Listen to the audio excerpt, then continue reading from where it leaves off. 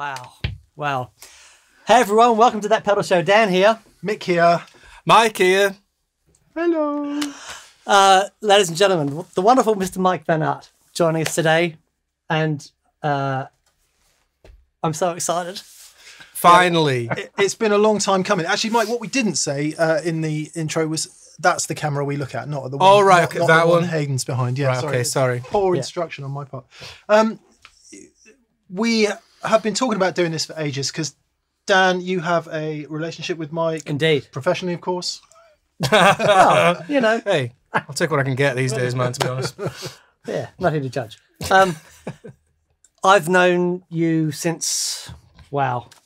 Been a while with all the Biffy work, Biffy years, you know. Yeah. Yeah. Funny story. Well, you judge if it's funny or not. When I first met Mike, I was doing a rig for Simon. I went down to help out Cherb or something. Simon who? Simon Neal from Biffy Clyro. Thank you. And the boys at the office, so I said, I'm going down to see Biffy today. And they went, Are you gonna see Mike Vennart? And I went, yeah. And they were like, really? And I went, yeah. And they said to me, you know, Mike from Oceansize, and I hadn't heard Oceansize at that point.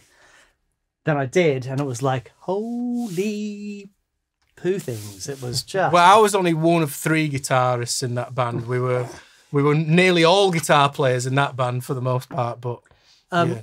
Gambler was playing guitar as well. Gambler played guitar. He actually played a guitar that he made. He couldn't actually play guitar until he built one and joined our band, and we had Steve DeRose as well. Hi, Gambler. Hi, Steve. Awesome. Yeah, but since then, I've been a big fan of everything that you've done. Actually, to that point. Oh, yes. All right, aye. Oh, these things, man. God. So I bought this when this came out. Hey, man.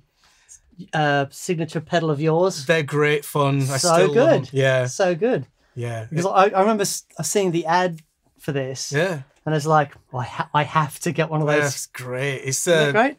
real Velcro-y sound, like the big cheese kind of thing. I love that thing, man. Just.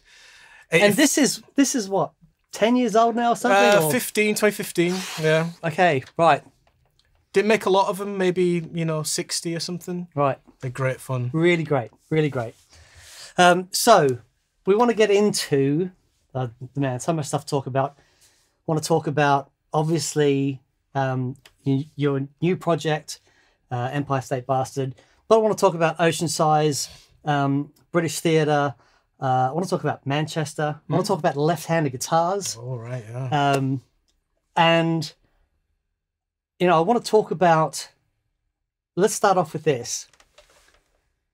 From your very first album that I heard with Oceansize, your fuzz sound was like fully formed. You know what I mean? Right. Even though I've there's been changes I've heard through the years, from the moment that you went, this is me, my name's Mike, wah, you had this incredible fuzz thing that's sort of been a part of your sound through everything. Yeah. Where did that come from? As soon as we sort of got going with Oceansize, we were just all obsessed with the Big Muff. Right. Yeah, it was, and they weren't even such a big deal. It felt like, like late 90s. Yeah. And I was never a big Smashing Pumpkins fan, but they apparently brought it into the mainstream. But I'd never heard of it. Wow. And we just all really took to it, and it kind of felt like you could all have one, and it'd like the more the merrier of that kind of thing, But just such a thick sound. Not necessarily great for some of the chuggier stuff, so we'd always rely on amp distortion for that. Right. But yeah, I really grew into that stuff, and I've got more fuzz pedals than anything, and there's so many different kinds of it, and they're all just so much fun. I can't get enough of it. Yeah. May as well just dive straight into it. Is that why this is on there, or is that all rats? That's all rats. It's the JHS PackRat. Yeah. So where's the muff sound coming from then? This is a Fredric Oh, okay. green Big Muff clone, because at the time you could only get one Big Muff, so I just bought a few clones of various things because I just wanted the best one, and that was always the green one was always the most fucking aggro, you know. Excuse me, am I allowed to swear by the way? Right. We might bleep it. Right, okay, no worries, right. That's all right. We did have a certain Mr. Gallagher on the show. Oh, right, yeah, okay. There's no way he's going to... Who's used to an F-bomb or curb three. it, yeah. Can we have a quick listen to that? Yeah. And then there's something I want to compare it to, because I have a related question. Okay. I'm turning this on and off because it's cranked and there's a ton of gain running in it. It's a bit noisy. But Well, if you want to hear the muff on its own, just turn that one on. All right. Yeah, that should be on, I guess. There you go. Right. Oh, I think it is on. Yeah, okay.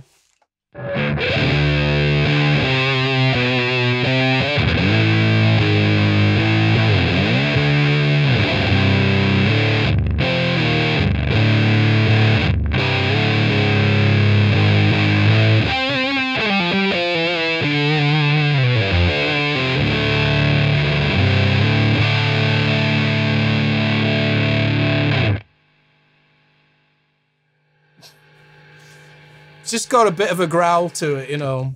I think you get more mids out of the green Big Muff. It's just got a little bit more push to it, you know.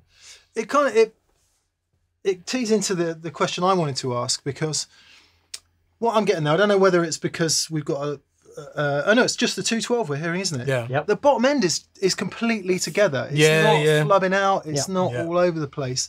And that's kind of, having had a flick through the back catalogue, one of the things that seems to be in the tones that get recorded anyway is it's tight. Yeah. Even though with down tuning and fuzz and loads of amp distortion, it's never flubby and it never flubs. No, I can get to that stuff. I do like that. I like the sort of slow attack on some things. I've got pedals that do that. But for the green muff, you can sort of still get that like a tight attack and stuff. It's good fun. So rewinding out of that then, well, how did you come to love those guitar sounds so much? What was it that you were listening to? Or I don't know. I mean, I started off, you know, when I was a kid, just being obsessed with Black Sabbath from a really early age, like stupidly early. I was like 7 and I got like the box set with the first 6 Sabbath albums, and awesome. I feel That's like awesome. you can't really, once you're obsessed with Black Sabbath at a young age, you can sort of, you know, dip your toe into all these different things, but you're still obsessed with Black Sabbath, and you can't, you're not going to escape that, because Black Sabbath are fucking incredible, you know.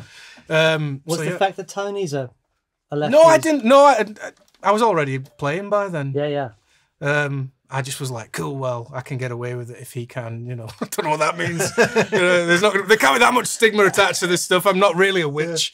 did anyone hit you across the back of the knuckles? No, I did try and play right-handed, because, you know, that's everybody advised me. It's like, nobody will teach him. And then it's true, I struggled to find a teacher. No way. Yeah. What? I know. It's just like you're looking into a mirror. And then surely. I found a guy, and then he married my mother. What can I say? That's another story. We'll leave that one out of it. Is it a true story? It's a true story. Oh, okay. So I got free guitar lessons, and everything worked out nicely. Yeah. Nice. We must come back to the left-handed thing, because there's an interesting discussion there. Let's continue on our fuzz route. So the other, I appreciate this is digging in a bit deep quickly. Quite early. The other thing, there is a sound you get that's kind of got this, and there's going to be loads of technical terms here, loads of interesting adjectives like splatty. You're going to say, Yeah. And farty. But there's something that happens on the bottom end of one of your fuzzes, and I don't know which one it is. It might be the one that says Doom on it. Right. Which, again, it doesn't mush out into nothing, but it does have this almost like borderline synth. Right, yeah. totally square wave thing. Yeah. That'd probably be this Does It Doomsaw, which is basically an HM2 dimed, so you don't have to waste any time turning all the knobs up. Somebody's gone to the trouble of doing that for you. Saves it loads of time. Look at the graphic on this and The tell me if it could Doomsaw, beat man. anything else. I know. That is fantastic. It's wonderful. That's pure metal. So, I mean, how this is working is, you know, the orange is taking the pedals, whereas the mat amp, which isn't turned on yet, is that's just a constant distortion. So that's kind of the face of my sound, because it's just got such a thick, rich, grainy distortion, just the amp. So, and then the orange sort of changes colour behind it. So this is just the orange at the moment. If you play that, and then I'll switch the mat amp on. Right. Okay. Sort of halfway through.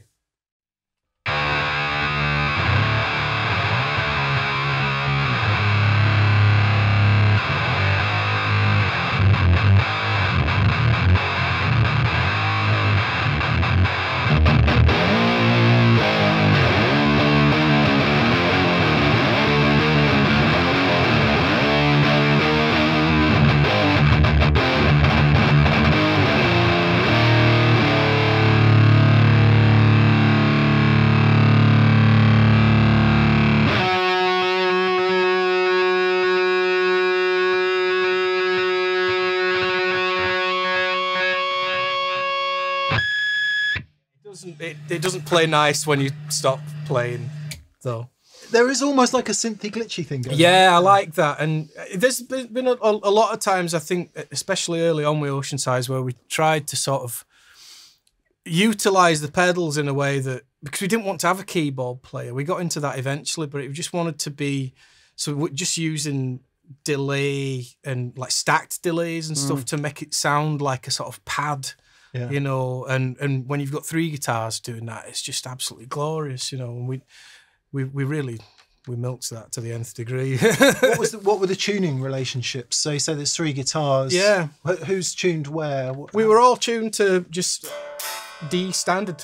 Okay. Open. Yeah. What? Yeah, sorry. Just regular tune down a step. But we somehow had this sort of just intrinsic knowledge of where to fit in. Right. And we never played the same thing. I don't think there was ever a point where we were all totally copying each other. And it just seemed to work. I tended to find my parts pretty fast when we were jamming. I'd be like, all right, this is what I'm going to do. And then the other two would just fit in around it. And it just I don't know, it made for this really cool sort of mosaic effect of, you know, we were all really into Steve Reich and that kind of minimalism of different cells of motifs and things that can all be going on at the same time, just to create a more sort of immersive experience. It can be quite physical when you've got these different things all moving at a different meter all at the same time. Yeah. We did that quite a lot. So one of the things about Oceansize that I love, this sounds a silly thing to say, but within the music, there's so much music. Yeah. Like you say, there are different, you'll have 3 different parts going on, but they're all different melodies and it's all counterpoint. And yet you'll also find a way for a vocal melody to sit on that. And you'll find a way for all the guitars to be loud in the mix, and yet nothing gets in the way of the vocal. Then out of nowhere, this riff will come in and just take your head off. You never really, it always keeps you on your toes because you're never really sure what direction it's going to go in. And when these melodies do come in, you know, some of these just achingly beautiful, and they almost get your guard down to a point that when you do come in with, it's like, it's so effective. And this is happening, like I said, from album number 1. So, I mean, you know, having done a bit of, you know, I don't know whether you would balk at the term progressive rock, but the reason I use the progressive term is because there's so much, you know, influences from everything. I'm hearing the complication of Zappa, the unpredictability of Cardiacs in there, but this. It's anything but 4/4, isn't it? Absolutely. Anything but 4/4, verse, chorus. Yep. Verse, chorus, middle 8, chorus, end. It's absolutely. Anything but that. But it's always musical, and it's always, you know, so how does a band get together and for their first album and come up with stuff like that and consistently deliver that sort of We tune? didn't really know what we were doing. We certainly didn't know how to write a song in the early days, and we were all just feeling each other out. Mark, the drummer, was absolutely phenomenal. He was quite the ringleader in terms of Amazing. direction and what, you know, he had great taste. So it was like, you know, let's try this, let's try that. And he, you know, a lot of the songs came from his beats. He just would have a beat every day, and you try and sort of keep up with him, really. But no, so in the early days, we didn't really. I think we had an identity crisis for like a couple of albums where we were like, you know, second album, should we try and get something on the radio? Let's write a song. Okay. And that didn't fucking work either. So like the next album, let's make sure all the songs, we don't worry about that. And it's just, you know, so everything on the third album is just all 10-minute tracks, you know. Yeah, I don't know. Everything was really instinctual. It was really organic. And all we used to do all day was jam. And from the very first day, you know, we'd just have a tape machine running the whole time, just on a 4-track, just whenever anybody's playing, make sure that tape is rolling, because we were all smoking so much fucking weed back then. We couldn't remember, you know, 5 minutes later, you wouldn't remember what you played. So we had to keep it rolling all the time, no matter what. And then, you know, we moved when we could afford it. We got an advance and we bought a little laptop to record on and all that. And Did you ever go back and listen to stuff and go, I don't remember playing that? Oh, yeah. Well, we got all those cassettes recently. We got them all digitized. And I'm like, who's this? You know? It's pretty good fun, but yeah, we've got an awful lot of recordings of arguments because we left the tape rolling too much. It's like, oh, God, skip. I know the fans are going to want to hear that. I know, yeah. It's ridiculous. But it's interesting. Sometimes those sort of relationships in bands are the things that create out of that tension. Well, I'm a big Faith No More obsessive, and they hated each other, and that you know, one of the greatest bands of all time. I can't say that that's what made it, but definitely we were all striving to impress each other and frequently failing. So it just made you try harder. It's really, really tough. But you know, I'm proud of the records. They stand up, I think, you know, and we've influenced a whole bunch of shitty bands. So we've done something right. Yes, right. What is it? So, what about if there's a word I could use to describe your music, it is ambitious, and the ambition in the sonic space that's created, but also in the arrangements and the production. How does one? So, in 1998, you'd have been what? 22. Yeah. So a young man. Yeah. Where does one get the confidence to go, oh, we've got this ambition? I was a big David Lee Roth fan. You legend, you absolute hero. Oh man, that is awesome. I mean, what's your favourite DLR album then? Oh, Even Smile. Wow, come on. Thank you. I saw him twice on a skyscraper tour, man. It was like... Some people say other things, and I'm like, how can there be another... No, I mean, we had that on recently. And, there's a friend of mine called Carvis, who's from Cardiacs and Gong, and we still listen to those records. We had Even Smile on the other night, and Diary of a Madman by Ozzy. So, like, things that we loved in the mid-'80s. Yeah. And we're like... This is still our music. Like when you can trace like sort of harmonic tricks that Steve Vai uses and Randy Rose and all that. It's like, I'm still trying to do that shit. I'm still trying to make songs that do that. You know, it's just ingrained into it. There's a couple of Steve Vai things that in some of your drones and stuff, you'll, from this minor dirge, you'll come up to a major seventh and leave it there. And it's like, and I've heard Steve do that a couple of times. But it's just so powerful, and so I can hear little bits and pieces of where this stuff has influenced you, but it's just come together. It's well, that's definitely what I was into, but I didn't realize what psychedelic rock really was when I was listening to Eat 'Em and Smile in 1986 or something.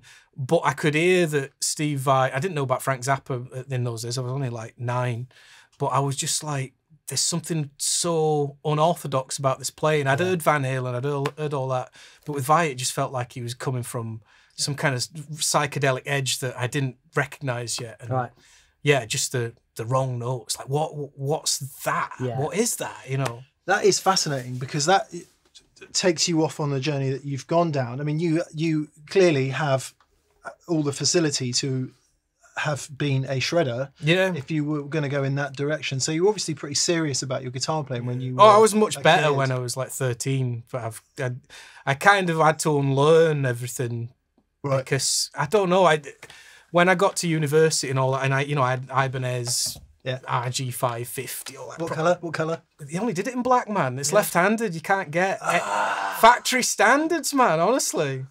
And I shouldn't complain now. I've got all the guitars in every colour, man. Right-handed privilege. But I know, exactly. But so when I went to uni, I suddenly sort of got into like Pavement and Johnny Greenwood and stuff like that, where you're just like watching these players going, this is a complete like ripping up the rule books, because I felt like with Vi and all that, and I went to see at a very early age, I saw Alan Oldsworth, and just being like, well, there is nowhere else to go from here. This is just the absolute pinnacle of achievement in terms of technique. And then you had like Steve Maltmus just using just these absolutely deranged tunings, and Johnny Greenwood just playing the wrong notes as scruffily as possible. And I was like, what's that? I need to investigate more of that. So I just kind of lost a load of my technique, and I kind of bring it back in its own little way, but I was a lot better back then. I was really fast. I like the way we equate fast with better. Yeah, I know, yeah. Just before we kicked off today, Mike did a couple of jams and was playing a bit, and we've heard his work on all kinds of music, and it's a different kind of good, isn't it, to be able to put it across in the way that you do, so that some of the music is super complex, it has loads of intricate parts, and that in itself is an incredible facility to be able to just get that out with different sounds and stuff. Yeah, I think that like it's always been the idea. I never wanted to be in a band that only other dudes in bands listen to. Right. I don't know if I've necessarily got that bit right yet, but I'm always just wanting to make tunes that are sort of in different shapes to other tunes, and just all my favourite bands do that. Cardiacs or Biffy as well. It's rock, but not quite as you've ever heard it before. Sure. And I just always wanted to fit into that sort of umbrella, really, and Oceansize from day one was that, and I've tried to do, and that this new band Empire State Bastard with Simon is treading that bent path, as me and my mate like to call it, just making it just slightly wonky in some way,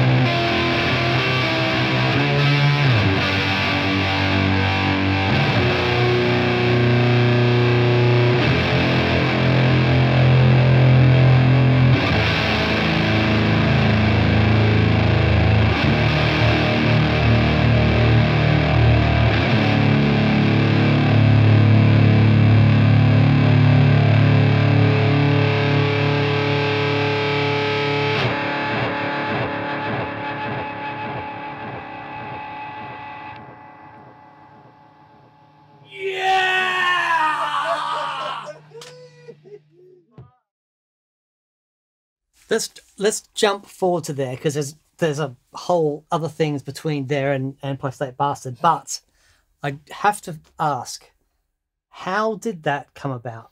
Empire State Bastard, you've written all the material. Well, I've written the music. Yeah, Simon wrote the vocals and all that. Right. Yeah. So it's you and Simon. You've got Dave Lombardo on drums, and it's just epic. Yeah. So it's heavy as shit. It's just, man alive. It's great. A guitar change coming here. I shaved 10 minutes off my journey today listening to that coming here. Yeah. It's so good. So when I was listening to it, I didn't know it was Dave Lombardo. Right. I'm hearing all this like very distinctive drumming that I didn't quite put my finger on, and thinking that's kind of thrashy. I mean, it's really thrashy in parts. And then you say it's him, it's like, oh. Yeah. Because I'm trying to think, it was a couple of years ago or 18 months ago or whatever. And you said to me, I've got this thing together and I had this idea. I really wanted a drummer like Dave Lombardo. I know, I'll get Dave Lombardo. So how did this come together? Well, it's been basically a completely mythical, almost a joke of a band for about 12 years. I started playing for Biffy in 2010 and, we were partying a lot more, staying up late and listening to the most extreme music we could find. That was, since I met Simon in 2002, that's basically been the basis. Much of our relationship is just playing each other the most mental things we could find, the most left field, be it metal or be it anything, psychedelic stuff or, anything. And then it was always the dream from back then that we would have our own freaky band. And he got the name in 2010 and he was like, it's going to be called this. And then I was like, cool, what's it sound like? Because he'd already started talking about it in interviews. And I was like, what's it going to sound like? And he just went, all I remember is him saying, heavy and vital. I'm like, right, okay. And I set about immediately trying to throw things at him that I thought fit that. But I wasn't in the right headspace. I'd just come off the back of Oceansize and I was kind of licking my wounds a bit, listening to sad indie boy music. And then, just kind of turned a corner with that a few years back. And I just wrote some of the most horrible sort of hardcore blast beat stuff and sent it to him. And I was like, is this what Empire State Bastard was supposed to sound like? And he was like, the best response, which was, what the fuck is this? Is this you? And that was it. We were off to the races after that. And then, like I say, when I was programming I programmed all the drums and, making demos for Simon. And then the guitar always said Tony Iommi. The bass track always said Shane Embury from Napalm Death. And the drums, as I programmed them, always said Dave Lombardo. And then when it came to it, we were sort of sending tapes to all our friends who we knew who drums. We weren't casting the net that wide. It's like, who do we know who we want to be in a band with? And they all came back going, I can't do that. Like, I can do all of that double kick stuff, no chance. And I was like, shit, man, we need somebody who plays like Dave Lombardo. Who would that be? And it was like, and this is kind of a running thing in my life, to be quite honest. Just like, all you've got to do is ask sometimes, you know. Right. And that's how I ended up sort of doing the Biffy job as well. I'd read in interviews that they were on about getting another guitar player, and I was like, it's me! Look no further. If nobody's going to do it better than me. I'm telling you that now. And I'm still doing it now. That was like 15 years ago or something. All right. Well, there you go. That's amazing. Just ask. All you got to do is ask. So we'll get back to that. But the Biffy connection. So there's two things. You're from Manchester. Right. Well, right? I'm from Leeds, but I've been living in Manchester for like 30 years. Yeah. Right. And Biffy from Glasgow. Yeah. Right. Manchester, I find fascinating musically. So much amazing, totally unique music. Yeah. Come out of that place. What is it about Manchester that breeds this sort of, it's like this hotbed of creativity? What is it that other places can learn from that? And then where is the connection between you and Simon? How did you guys get together? Well, I think Manchester, I think everybody usually tells you that it's the weather, and because it is pretty atrocious for the most part. But I think there's a sort of marked neglect of the North. I know we don't necessarily want to get into politics, but Manchester is, and as the whole of North of England's been absolutely shafted by successive Tory governments and all that. I don't really know why Manchester. See me putting on the Manchester accent. I don't really know why Manchester. I don't know why it has this thing happening. It feels like when I was growing up in Leeds, it didn't feel like there was any kind of infrastructure for bands to be coming through. I didn't necessarily feel like there's loads of places to play if you're an up and coming band. Manchester, especially when I moved there in like the mid-90s, there was somewhere for every level of band. Oh, yeah. Awesome. So you could earn your stripes. You could form a band and go and play a gig anywhere. It'd be great. And that's certainly what happened for us, you know. But I don't know. There is definitely a gloomy thing to Manchester bands. You know, I'm not necessarily a huge Smiths fan or a Joy Division fan. I dig it. I'm not a mad obsessive. But I do like that there is this thread of interest in stuff, and then, you know, it gets to like the early 90s, late 80s, early 90s, and it's just suddenly the drugs come in and it all goes crazy. It's a fascinating romantic story. I must admit, I was a bit of a gobshite about it when I moved to Manchester, because I was like, it seemed to celebrate itself so much that it was like there's no room for some psychedelic rock band to come in with 3 guitars, and it's like, you're in the wrong place, you know. We don't do that shit here. And I kind of resented it. But ultimately, it's such a vibrant city. It still is. Still is. They try to sort of gentrify it and, you know, close venues down. And, you know, the pandemic didn't help. Move the BBC in. All that stuff. So to me, I'll never move anywhere, because the only time I really like going out is going to see bands. I do that all week, every week. And if you like doing that, then Manchester's the place to do it, really. I was up there a little while ago. I don't know if you know Aziz Ibrahim. Oh yeah, I don't know him, but I know of him. Yeah. And he's a mate, and I was up there seeing Phil Manzanera with Roxy Music, right? And I'll call it Aziz, and you know, we're going to have dinner, and it just giant name dropping down. It was. And you know, Aziz is an absolute monster and a really creative genius, and his Manchester roots, it feels, have played so much a part in his, you know, his sort of ability, you know, to bring all that stuff out of him. And just going around Manchester, it doesn't feel so vibrant. And there's, you know, the bunch of places that we went into is like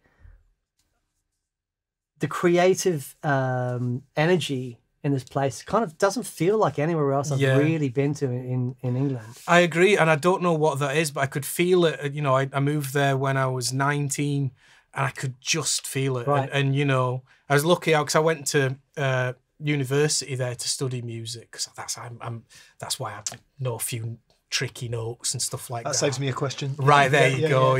Then that's where Oceansize kind of met, and I'd met a couple of the other dudes back in Wakefield College, but it did feel like, you know, you immediately, as soon as we formed Oceansize, we got pally with a few other bands who had, and there was somewhere for us all to be. There was places for us to have parties and play all night, jam all night, and it, you know, I don't know if it's like that anymore because I'm too old for all that stuff, but it felt like such a magical happening that it just felt right and it felt natural, and it just felt like all these bands would, if they weren't from Manchester, you'd move there. Because you'd find your people, you know? Okay. Yeah. And then where did the Biffy connection, Simon connection come in? Well, this is an oft-told story, so I'm sorry if anybody's sick of hearing this, but there is only really one story. Oceansize were about to sign to Beggars Banquet Records, a really cool independent label. They had this band, Biffy Clyro, that was their latest signing. we get a gig with this band, Biffy Clyro, at the Night and Day Cafe in Manchester. Amazing venue in town. I go there every week for a pint. It's brilliant. And I just thought, with a name like Biffy Clyro, I thought they were going to be like some psychedelic Welsh folk rock band, like Gawky Zygotic Monkey or something like that. And then, you know, they come on and, you know, they're all like smoking fucking shoe polish before, just as they walk up to the stage. I'm like, Christ, who is this, man? And then, you know, they go straight into like 57 or something, like Metal Zone, just 3 of them. They're all seemingly singing lead vocals. That, you know, at the end of every song, each one of them says thanks. And you can't tell, everything's so happening so fast. They're so loud and so furious. And you can't, it's like they're all the lead singer. They've all got the same voice. They all have this beautiful Scottish, smoky twang to them. And we were just smitten immediately. We didn't really hang out very much that night, but we got put on tour with them and just totally fell in love. You know, they bring out the best in me, particularly. I'm not much of a social animal. I'm not very good at meeting people, but they're really wholesome, well brought up lads, and they can make you can sit and have a conversation about a frappuccino for 20 minutes, and it'll be the most in-depth, intelligent, fun chat you'll have ever had. They're just really warm, and I think that's what it is with, you know, you tend to sort of gravitate to people who you care about and who care about you, and I just fell in love with them in that respect, you know. Yeah, they're an example to us all. They really are, because I don't know, I'm not from that kind of upbringing. It's, I don't know, it's quite a cynical place where I'm from, right? And they're just not like that. They're just really friendly, good time lads. Sure, they're great to be on tour with. Yeah, it's really blessed. And at the same time, and I, you know, much like yourself, and you would have experienced this, obviously, being in that circle for so long. Every gig is like, everything is super, you know, life or death. You know, they really do play every gig like it's their last, and you can just feel it. They never phone it in. Yeah, never. So what's it like being? I'm sure you all know by now, but Mike plays with Biffy live. You know, has been touring with Biffy for forever. I mean, it's pretty awesome. You know. Oh, it was the jackpot, man. But I was the scourge of every guitar player in the UK for a while there. Who's this guy? Oh, God, he's so embarrassing. Who does he think he is? And I was like, I know, I'm sorry, but, you know, if not me, then who, you know? No, look, they were and are one of my most favourite bands of all time. And it wasn't just going to hang out with them. I wanted to see him play, so I'd follow him all over the place.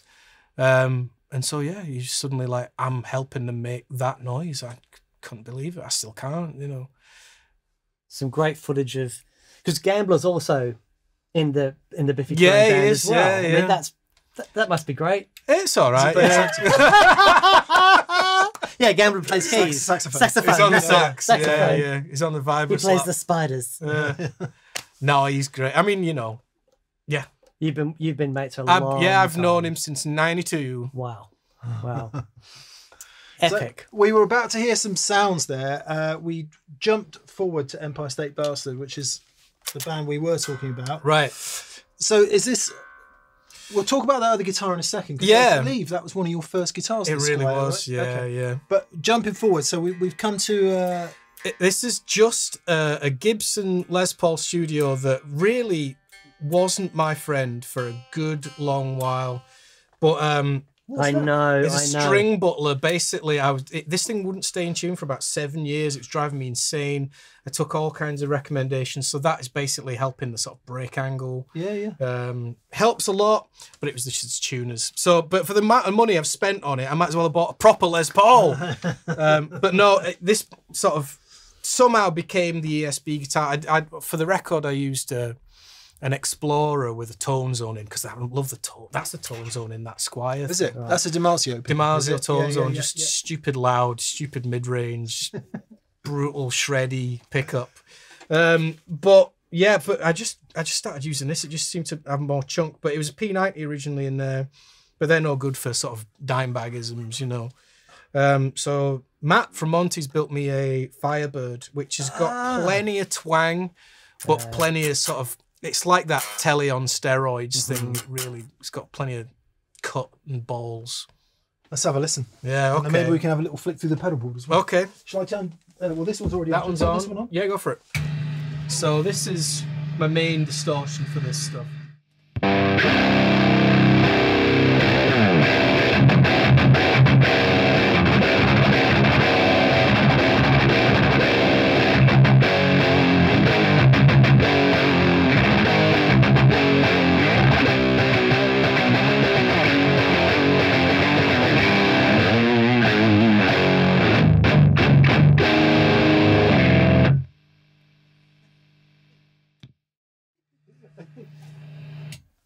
So there'll be people all over the internet having bought baritones and endless amp packs and speaker IRs and all of that. And here we are with a standard scale, well, compared to Fenders, scale, you might say short scale. Gibson Les Paul, tuned down. Well, see, this is it. I always used to sort of bat for the other team. I was Fender till I die. And I still am, because I really love sort of clean, chimey sounds, you know. But for this Empire State Blaster stuff, it kind of had to be a Gibson. It's just there's a push in that sort of lower mid range that I can't really get from any other guitar, and I only started really getting this sound together when I tuned to C standard. It was like, oh my god, the riffs just started writing themselves, and it's just a really inspiring tuning. It just makes the guitar sort of resonate in your hand. I can just feel it's like playing a piano or something. It's really, really magic. So it's all the same intervals of a normal exactly, standard, yeah. But you just that's low C. Okay, yeah. Just down to C. Right. Okay. How thick are the strings to get? I'm on 13 to 56. Wound G is an important part. Otherwise, it won't stay in tune. Oh, okay. Yeah. Wow. No way. There's something about the volume. It's like sat here when you're getting your sounds together before, and Mick and I are having a real moment, because we haven't had a sound like this, or a guitar player like you being able to navigate these sounds, because it is something that you have to wrestle these sounds to the ground to take control of. Otherwise, they'll just walk all over you, right? And you've got such a handle on it. But I'm stood over there, and I had this revelation that the volume that you play it with these sorts of sounds, at that volume, I don't have to listen to anything, because it's going right through me. I just have to be, it just sort of puts me in the moment. It's the most extraordinary thing. And then after that, I went and had the best bowel movement I've had in years. It's just everything loosened up, and it was just peachy.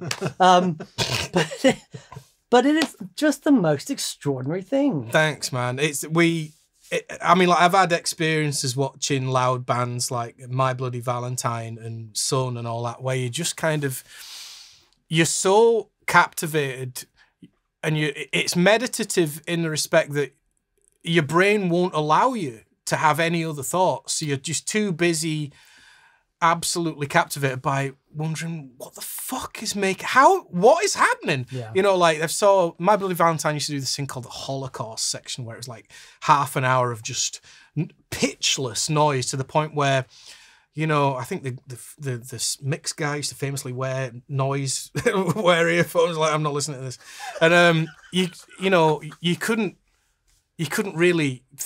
just couldn't think about anything other than, is this building about to collapse? You know, it's just, so I could happily watch another hour of that stuff. It puts you in a certain place, right? Yeah, everything just evaporates. Nothing else matters. You're just there. You know, it's brilliant. And at that point, there's no going, it sounds like a tube screamer from 94. I know, exactly. It's missing that special capacitor. Yeah, he's got the wrong chip in that rat, man. Yeah. It just takes over, right? Yeah, amazing. So we start off with the rat then for that. Yeah, that's kind of the main distortion that sits through the pedals amp. And then, I mean, there's a bunch of stuff on here I'm not using, but as I've said earlier, I can't get the pedals off the board. Your man Jake at Gigrig has made this thing like he works for fucking NASA, and I can't get the pedals off the board. So they have to just stay there. So the other one I'm using is this Big Muff clone, and which goes like this.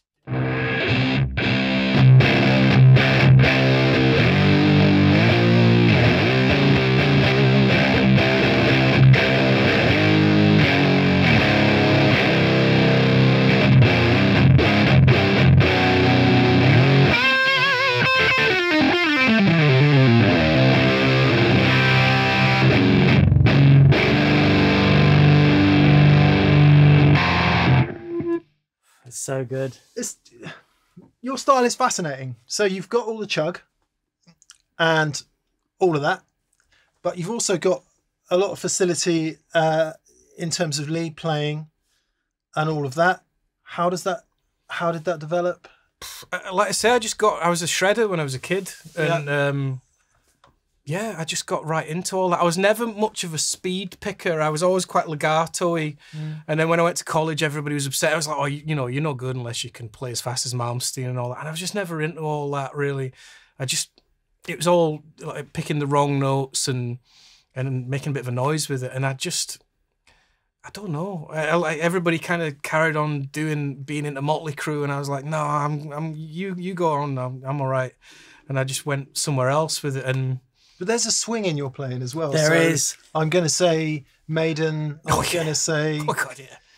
A lot of that, when rock turned into metal, yeah, I can hear and feel a lot of... Yeah. I mean, like, you know, I went to see Maiden 3 times last month, and just... I fucking love Iron Maiden. And, you know, I've always kind of... you know, when I was 10, I got into them. And I think that although Dave Murray and Adrian Smith are pretty different styles of players, I've kind of nicked loads of stuff from both of them. I just love them both. You know, fucking like, we call Adrian Smith the dude. You know how like every band's got the dude, you know, like Ronnie Wood, he's the dude in the Stones. Izzy Stradlin's the dude in Guns N' Roses. Adrian Smith is the fucking dude of Iron Maiden. His playing is like silk, man. He's just, so much feel, you know. The swing thing you mentioned is really interesting, because I was next door and you were doing something here and you were playing lines and it sounded like a sax. It sounded like a sax player warming up. The legato, I guess. but you're moving through changes and it was really interesting. It didn't sound like you were playing scales. Yeah. Just, you know, but there was a swing to it. It's really cool. I'm kind of interested in it. Sorry, this is a bit of a tangent, but demographically it's interesting because when you started playing guitar, you know, right up to then being a professional musician, it was such a time of change in music. Yeah. But we didn't have the internet. Yeah. Or at least it was way into that before there was any kind of internet, before you could hear any other kind of music. So you were having to discover that music. Absolutely, in an analog fashion. Yeah, and so it was, you know, I was a total metal kid, just obsessed with Maiden and Ozzy and all that. And then slowly things just started changing. So it was Jane's Addiction, first of all. I was like, oh, wait a minute, this is pretty strange. And then that led me to Faith No More, and that changed everything, because Faith No More, with Mike Patton singing, he's like, well, where's he come from? What's he into? And that's how I discovered Cardiacs, and that's... You know, that whole realm, that family of bands just absolutely changed everything for me, you know. And again, it's that thing of it's finding the wrong notes that work correctly. And I'm still on that quest. It'll never end. Where were you with Soundgarden? Oh, fucking love them. Yeah, so I've been listening to a bunch of Mike's stuff over the last few days, and I think I can hear a bit of Chris in your voice. Chris Right, yeah. I'm a bit like Joe Longthorne. I sound like loads of different people, depending on what song I'm doing. Funny you should mention Mike Patton, because I hadn't put that together. And I mean, he's the reason I started singing, him and Bruce Dickinson. Yeah. Wow. I can say that now. I weren't allowed to say that when I were in Oceansize. Don't mention Iron Maiden. Shut up about Iron Maiden. It's awesome. Yeah, because if we hadn't mentioned, and if you're new to Mike, he is also a pretty phenomenal vocalist as well. So. How important has that been to singing? Your journey? When I lived in Leeds, and let's say it's quite a cynical place, you can't go around saying, "Oh, I'm a singer as well." People are like, you know, and call you some kind of homosexual slur. Yeah. And then when I moved to Manchester, I just went around telling everybody I was a singer. And I thought, well, if nobody knows, then it's all right. Yeah, it's like when, you know, like when I were really young, I refused to get my hair cut unless it was the school holidays, because you'd get the piss taken out of you if you had your hair cut. So I'd go in the school holidays with a new haircut, and they'd be like, "Oh, haircut!" It's like, it's been like this for ages, dickhead. Whereas, and that's what it was like. I'm not like now. No, I've always been a singer, and so I just it turned out I was all right at it. So I just joined loads of bands. I hope people across the world will join in that universal recognition of childhood. Because I really hope it's not a uniquely British thing. What was that all about? Not. It's haircut. Really not. Yeah. Haircut. Yeah. New shoes. New shoes. New shoes.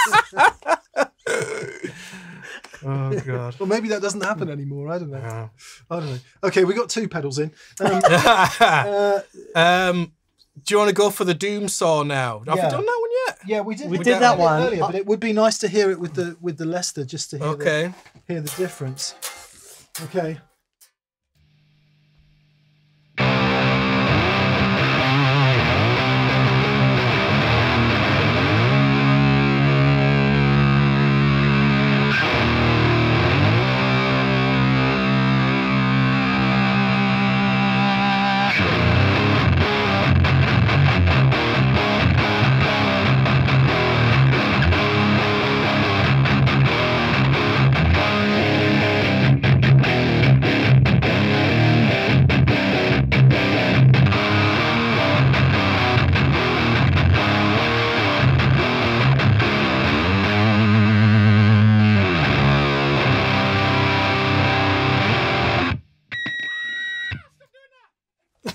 So I need to be quicker with the standby switch. No, I keep hitting the Doom. Right. Okay, that was a nice comparison of the Muff and the Doom. Completely different mid-range character. Yeah. You mentioned Sun earlier. Yeah. Is this in current rotation? This pedal? It's the life pedal, which it's when you absolutely have to kill every motherfucker in the room, you know. It's not an always-on pedal. That's for damn sure. I mean, sure it's for them.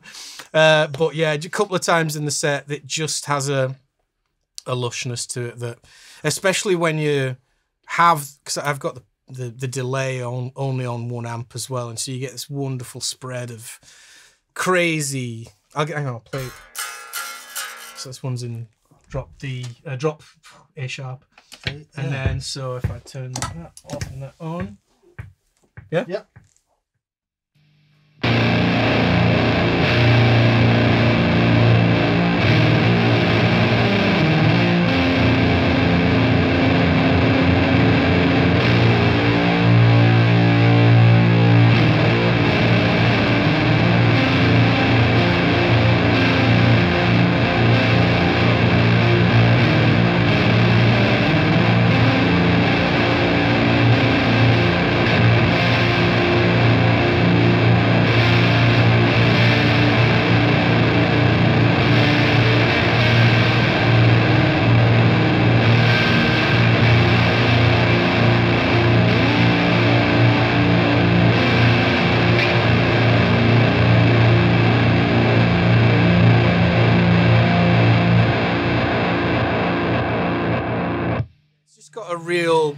It purrs, you know, and that's what I like. Is for things to have a certain grain to the distortion, you know. It's like a full gamut of experiences. It's alarming. It's a bit scary, but it's also like redeeming or something weird like that. There's a great piece in it. There's a pleasantness to it that is weird. Yeah, because I'm looking at the DB meter going, okay, that, you know, that's loud, but it's not painful. It's not at all. I'm just sat there going, I sit like this for hours. It's really beautiful. It's like a bath of music. Yeah. And that's what I love about that. You've only got a single analog delay on your board. You know, like I've got flanges and multiple delays and reverbs and stuff. You're getting all your atmosphere from changing your gain sounds and every now and then adding a single delay on the board. Yeah, it's amazing. Yeah. That's mainly just to spread it out a bit. But you know, when I was in Oceansize and when I do make, in fact with Biffy as well, I'll have 2 or 3 delays just for different things, analog and And I'll usually stack them up as well. So it's that kind of big spread washy stuff. I love doing all that. But for Empire State Bastard, which is that's the board that I'm using for this, it's just there's no room for pretty or anything. It's just kind of it's got to be like that 3-inch punch thing, you know. Yeah. So and is Simon's rig kind of similar to what he would use Biffy was? He's not playing guitar. Oh, is he not? No. Just singing. He's playing a bit of keyboards. I did not know that. Yeah. No way. Yeah, he's, you know, he'll tell you this himself that like when he plays guitar, whatever he does, it just ends up sounding like Biffy because he's got a really sort of specific style. You know, he was a real hero to me when I first met him. I was like, fuck, I want to do that. Especially, you know, his sort of unusual chord voicings. You know, you just put in all that harmonic content through a metal zone. Like, who the fuck does that? You know, it's incredible stuff. But yeah, he just didn't want to play guitar on any of this. It's just so, you know, I'd written it to be just fifths, and you know, there's the occasional huge spread of lush sort of guitar and that, but yeah, for the most part, it's just fifths all the way. And that's that. So for anyone watching that is inspired by this, and I must say, I really am. It's a completely different experience that I'm used to. I'm going to take Zach. This is Dan's new direction. Hope you enjoy this. Yeah. I said it once, I said it 1,000 times. He wrote this. And Puppet Show. And Puppet Show.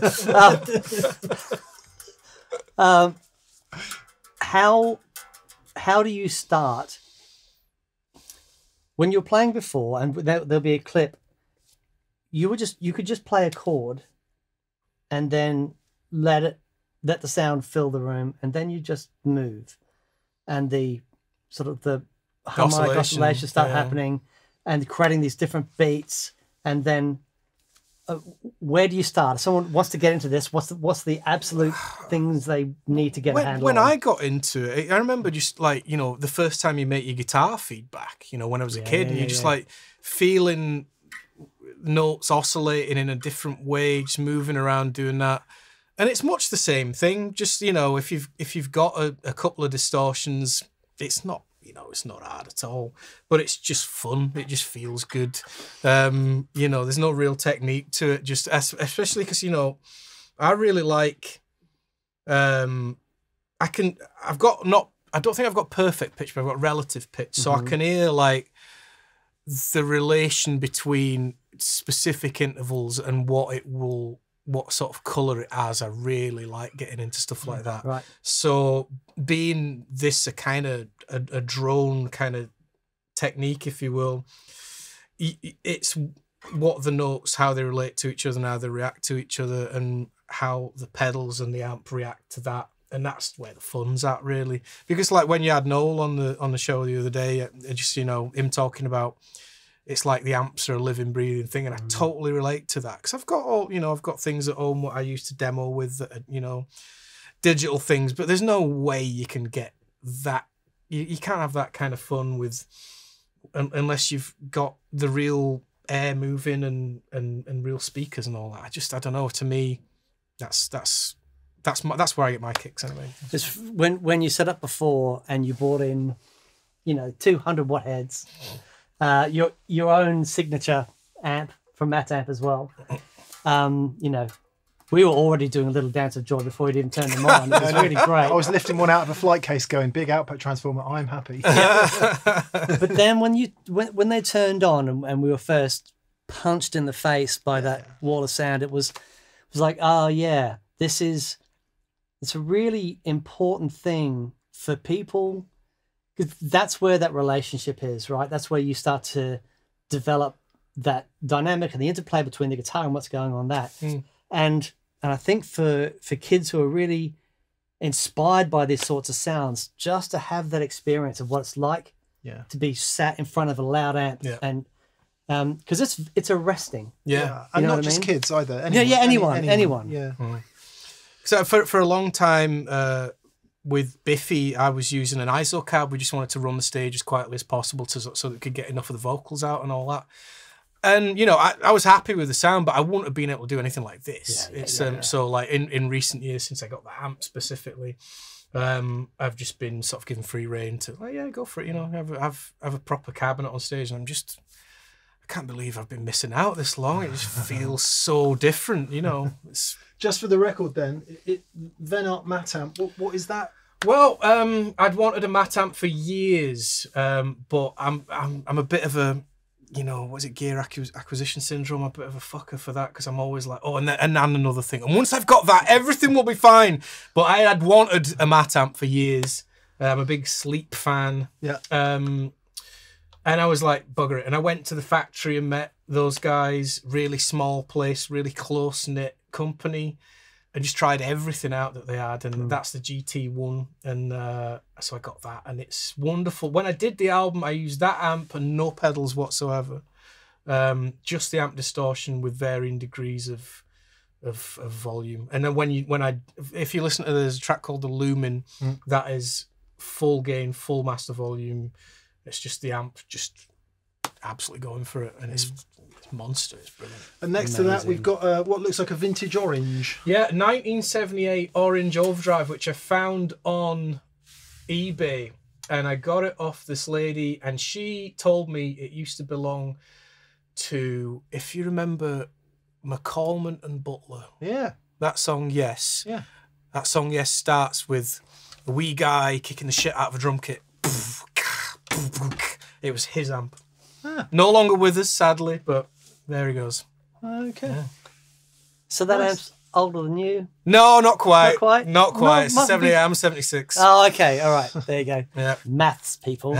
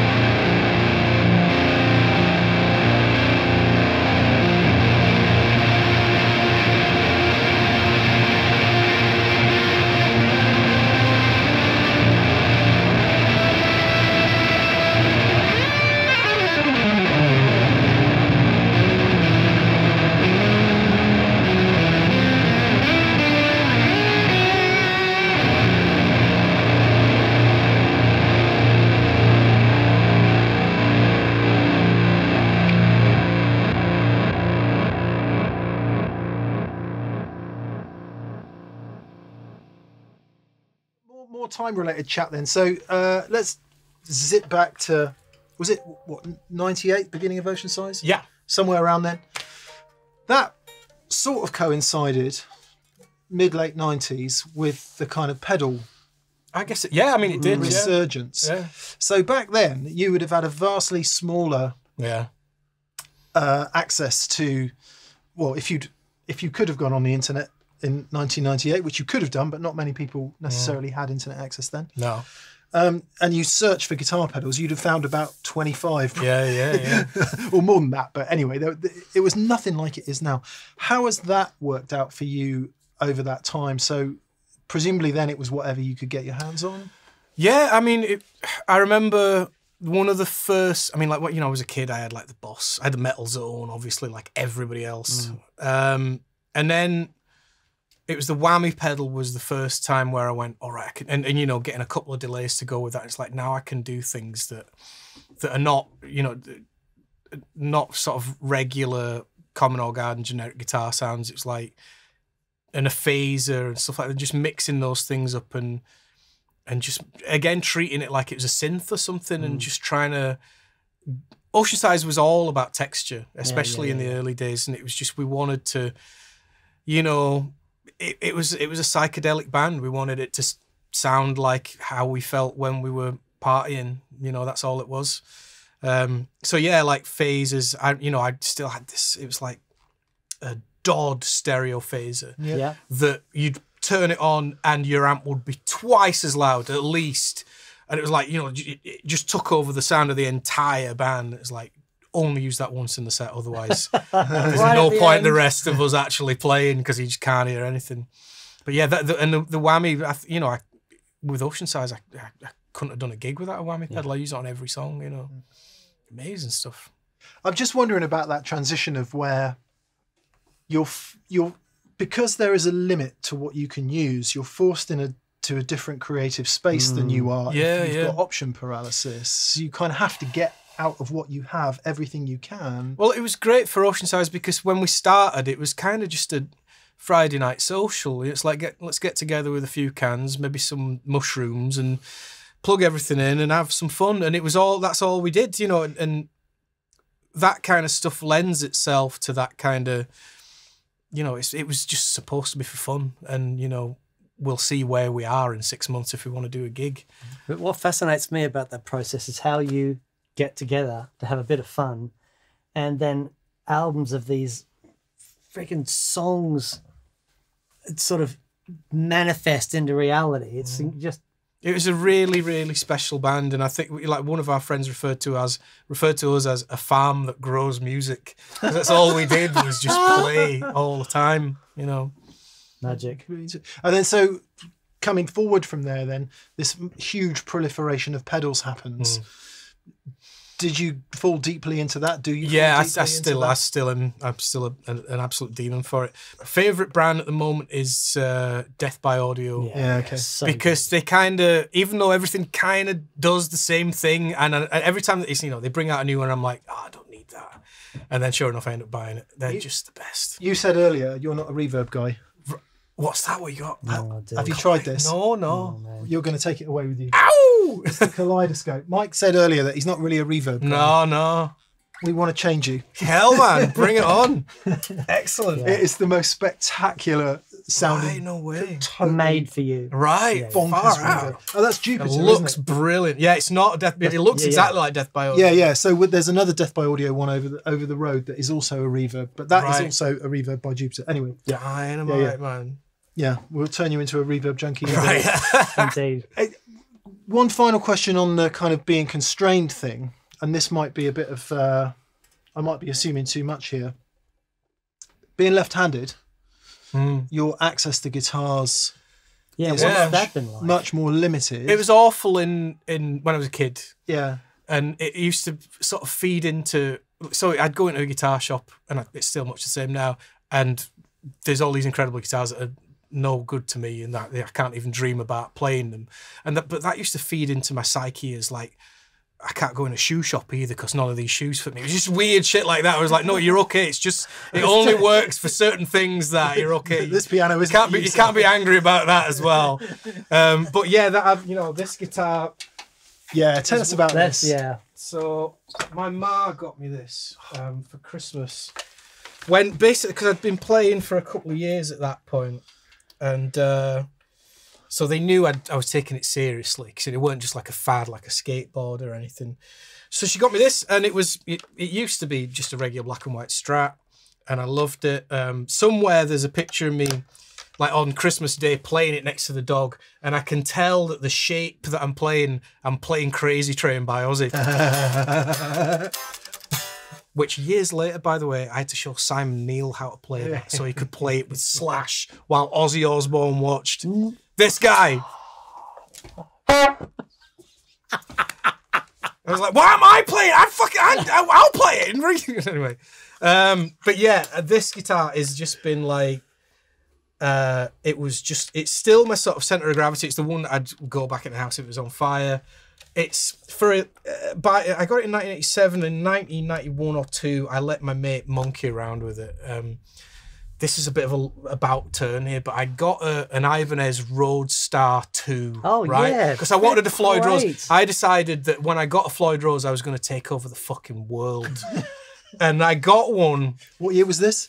We're talking 1988 at this point. No, 89, 90, right? Because you just heard Passion and Warfare or something? Exactly, yeah, exactly. Or something like all that stuff. Yeah. So I had this Roadstar 2, and I took it to school, and I was walking around with it on my back like fucking John Bon Jovi. I went to take a piss, and the button came out, and it smashed on the floor. The Floyd Rose just smashed in two, and I was like, so I took out these pickups out of that guitar. The Roadstar 2 is, by the way, I spotted it the other day. It's the guitar that Marty McFly is playing in Back to the Future when Huey Lewis says to him, "You're too damn loud." Yeah, that's the Roadstar 2. And I was like, there it is. So I took the pickups out, and that's these. These are really, really tasty. I just love the clean sound of these. It's really chimey and nice. This is a DiMarzio Tone Zone, which my mate picked out for me. I was in a band with a lot of older dudes because I was like 13, but nobody could play when I was 13. So I just ended up being in bands with these dudes who were like in their early 30s. Are they those EMG Selects or something? No, they're just Ibanez. Are they? Okay. Yeah, yeah. So that's brilliant. That's loud. Obviously, you know, it had to be pink, so I was a big Steve Vai fan. And let's say I wanted a trem because I thought, well, I have to have one. This thing has always been awful. It wouldn't lock or anything. So for years, this guitar was completely unplayable. I gave it to Gambler, who was doing a guitar building course at the time. And like I say, he built his own guitar. He couldn't play. He sorted this out, stripped it all off, put locking machine heads on, refretted it, gave me it back, and it was like I just never touched another guitar for years. Wow. So cool. As a matter of fact, the Ibanez RG550 that I've been playing in the meantime, I put that in a guitar bag, didn't touch it for 15 years, took it out of the bag, and it was still perfectly in tune. Wow. Those locking machine, locking tuners and all that, it's fucking incredible. It's just like pristinely in tune. But anyway, so yeah, this is every guitar that I get since, I try and make it sound like this. Because it just does that. I mean, it's completely unbalanced. That's stupidly loud. These are just pretty hot single coils, but it's acoustically a really loud guitar, you know. Yeah. And I love it. Yeah, I just, you know, I've always this recurring nightmare of guitars getting lost. In fact, the reason I stopped touring this guitar is it nearly perished in a Metallica-centric riot. This one time we were playing with Metallica in India, and they had to cancel the gig just before we were supporting them, and we had to cancel it just before we started playing because the barrier at the front was made of bamboo. So it had split, and so we were like, lads, gig's cancelled. It's turned into an episode of Phoenix Nights. I know, and then so we had, and this guitar was on the stage. I was like, they're going to riot, and they did, and they burnt the place to the ground. Oh my God. And rightly so, because they'd all spent like 3 months' wages getting tickets for the first ever Metallica show. So that was it. I've never gigged it since, really. I don't know much about the Squire story, but I do know that there's a period. Oh yeah. Steve Rothery, who's a mate of mine, has a Squire. Oh yeah. That he's really connected with. Fucking love Meridian. And I grew up like I used to be able to play the whole of Misplaced Childhood. Really? Don't tell anyone. My band supported them, and we you know, good friends of Steve's. We're going to get Steve on at some point, but I was at Real Worlds, and they were doing some recording. He says, "Oh, you know, here's my old Squire." Yeah. And I thought, "Oh, Squire," and I played it. Far out. Yeah, they're the best. Amazing. It's the early to mid 80s. This is between 84 and 87. Right. And you couldn't even get them in the UK. They were made in Japan, so my mum had to order it from Japan, and it showed up on Christmas Eve. And that was my guitar, man. And sorry, how old were you again? I was 11. 11. That's amazing. How flipping cool is that? Can I see your plectrum? Yeah, I thought that. Is that a 78 or something? I don't know. Yeah, it's not very fat. So those massive, crushing, huge tones. There you go. Doesn't require a flipping Doomsaw. No, I went through, when I was a shredder, I went through a phase of using those stubbies. Remember that craze that went around? And you're like, I can't even hold the bloody thing, but it was like, yeah. You can't chug with them, though. No way. Oh, man, this has just been awesome. What haven't we heard? Because people will be going, I haven't That's heard that. kind of your lot, really. I don't use anything else. Okay. At all. Yeah, that's it. I had this on the Precision Drive. A mate just gave it to me. It was a guy from Periphery. Yeah. Yeah. And I was like, it's good for the transients and all that when I was recording, but it scoops a little bit of bottom end out of the mat amp. That's the only pedal that would be going to the mat amp. Okay. But I can tell when it's on and when it's off, and I'm like, as long as I crank the gain hard enough on that, then it'll give you that kind of 3-inch punch kind of thing, you know? Sure. But it scoops out too much bottom. So this is like a wet dry rig, but imagine that all the pedals are wet. Yeah. And that's the wet amp. Yeah. And you've got a proper dry amp. Yeah. That's so cool. And I guess one thing I did want to ask you about is the other thing that struck me listening to quite a big catalogue of music in a short amount of time is a consistency in the sonics of it. Yeah, yeah. Right. Like dense mixes with loads going on and yet everything clear, guitars perfectly audible. That thing we were talking about earlier with the bottom end, vocals sat in the most beautiful place. Who are you producing? Is there other producers involved? The Oceansize stuff was all kind of self-produced, but we'd always make sure we had a really good guy to mix it, and a really good engineer as well to make sure it went in sounding great. Chris Sheldon looked after all that for the most part, and he was just incredible, absolutely amazing. And then my stuff I just do myself.